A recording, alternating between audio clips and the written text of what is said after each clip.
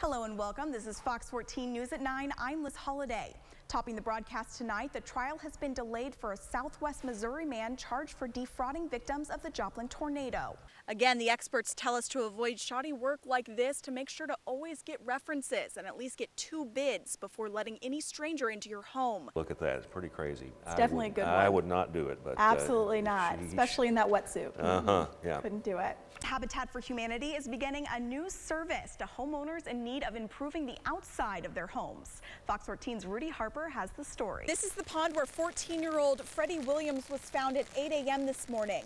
That's right, the Joplin Police Department tells me they're working with the FBI and ATF on this case to try to find the man or men responsible for attempting to burn down this Planned Parenthood here in Joplin. You know, when it's right next door to your office, that's a little troubling. I can see their building right outside my office window. Larry Nichols says ever since he heard about the first arson attempt on the Planned Parenthood building last week, he's felt a bit uneasy at work. And now that a suspect again approached the building and managed to briefly ignite a small portion of the clinic, he feels even more anxious. I wouldn't think something like that would happen so close to our building. Things are pretty well lit around here, and it's just really surprising that someone would try that not only once but twice. Nichols tells me that Planned Parenthood has always been a great neighbor, never making much noise or attracting protesters. He says thankfully the most recent arson attempt on Friday left only scorched brick and melted wire.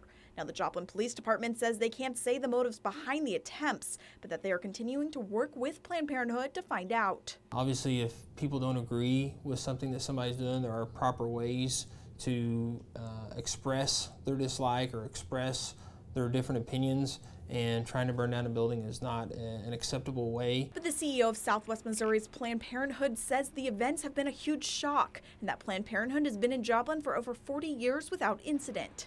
We have not had even one suspicious encounter at this facility. I want to reassure our patients that we're open for business and we're there to take care of them no matter what. Police say they can't say for sure if the person caught by surveillance cameras during both incidents is the same person. And for now, they will continue nightly patrol in the area to prevent further incident. I hope this is just an isolated couple of incidents and that they'll catch the person responsible. Joplin police tell me they take all cases of attempted arson very seriously, and that in addition to stepping up area patrol, they're asking the public for any additional information that can help them catch the person or persons responsible. Reporting in Joplin, Liz Holiday, KOAM News. I've seen tornadoes before, but I've never been past one. When Larry Davis stepped out of his safe room, he was confronted with turned-over semis and his son's diesel business in shambles. He says the damage was pretty shocking. Disbelief, I guess, is about all you could say, and it's just pretty awesome. And Davis wasn't the only one. Authorities report about 15 houses sustained damage with tree limbs and power lines down in this stretch off of East 130 Road. This is ground zero right here, just a major amount of damage. It had this intersection blocked for quite a while with all of these poles and debris that was in the road. And though emergency services says the tornado was only on the ground for mere seconds, it was just enough time to leave behind this kind of damage. We had very little warning, and the way it worked out, no harm was done to people, but a lot of property damage here. Morgan reports that thankfully no one was injured, and that first responders like Wyandotte Fire Department were on hand 20 minutes after the storm to help pick up the pieces. Basically just taking assessment of damage of houses, helping people get at least tarps over their roofs to where they don't have any more rain damage than what they've already sustained. As for Davis, he says he's thankful for the help from first responders like Turner. Just doing everything they can to kind of get things back to where we can do something, you know. It's just so much to do, you don't know where to start. Davis says that the shop is insured and that they will begin the process of rebuilding. In Ottawa County, Oklahoma, Liz Holiday, Fox 14 News.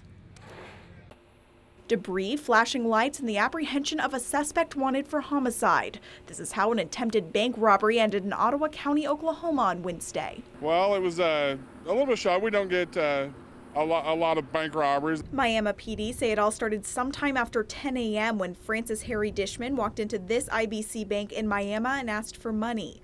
Police say Dishman likely got scared and left the scene, driving north on Highway 69 with no money in hand. There was no weapon brandished at all. He handed the teller a note. It was here on Highway 69 between Baxter Springs and Quapaw where authorities say Dishman ran a semi-truck and a second vehicle off of the highway while trying to escape at speeds of 100 miles per hour.